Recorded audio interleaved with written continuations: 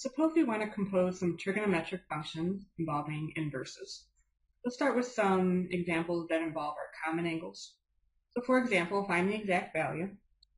Say that we have the sine of the inverse cosine of 1/2. So the inverse cosine, this is really just an angle. So let me call this theta, so I know what I'm looking for. So I'm looking for the angle whose cosine is 1/2.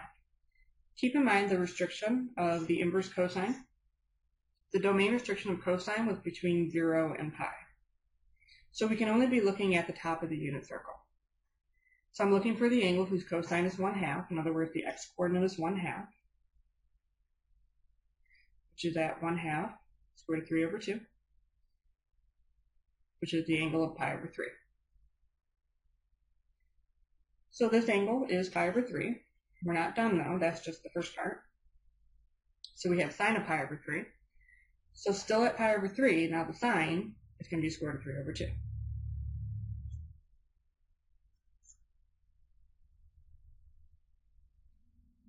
Okay, let's try maybe a tangent of an inverse sine of negative 1/2. So again, an inverse sine is just an angle, so let me call that theta, so now I'm looking for an angle.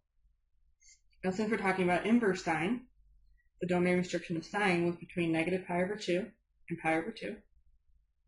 So we can only be looking on the right side of the unit circle. So I'm looking for the angle whose sine is negative 1/2. In other words, whose y-coordinate is negative 1/2. Okay, so that point is square root of 3 over 2, comma negative 1/2. And ordinarily we would call that 11 pi over 6. But as the restriction between negative pi over 2 and pi over 2 is a clockwise angle of negative pi over 6. Again, that's just the first part of the problem.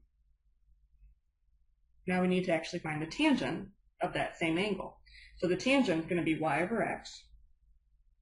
So the halves are going to cancel, leaving me with a negative 1 over square root of 3. Rationalize negative square root of 3 over 3. Okay, let's try another one.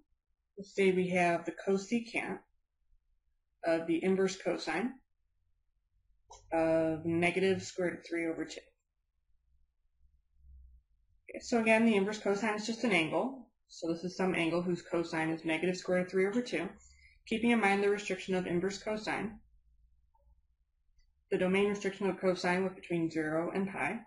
So we can only be looking at the top half of the unit circle. So I'm looking for the angle whose x-coordinate is negative square root of 3 over 2. So that's going to be negative square root of 3 over 2, and then 1/2. So this angle between 0 and pi is 5 pi over 6. Again, that's just the first part of the problem. Now we need to find the cosecant of that same angle. So in other words, the reciprocal of sine. The sine is 1/2, so the reciprocal is 2. Let's try one more. Let's do the inverse on the outside. Let's say cosine inverse of the sine of 7 pi over 6. Okay, sine of 7 pi over 6, we can just find what that is. So 7 pi over 6 gives us a point of negative square root of 3 over 2, comma negative 1/2. So the sine is negative 1/2.